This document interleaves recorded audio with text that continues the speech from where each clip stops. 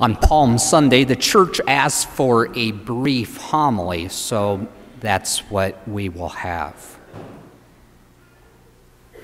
Sometimes people think that Christianity is all about becoming a good person. Some people think that Jesus just came to teach us how to be loving. Some people don't like to think much about sin or to truly own up to their sins by confessing them to a priest. Christianity instead is just about being a nice person.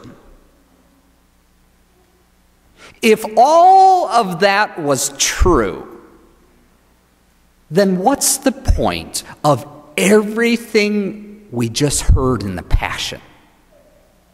Why the agony? Why the betrayal? Why the blows and punches? Why the scourging? Why the crown of thorns? Why the mockery?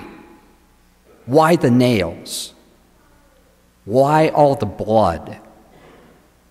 Why would Jesus die on the cross? Why go to such extreme? Why all the fuss if it's just about being a good person? There's got to be something more to it than that. But if Jesus' horrifying death was about forgiving sin and lots of it, then it all makes sense. If Jesus died to forgive my sin and lots of it, then it all makes sense.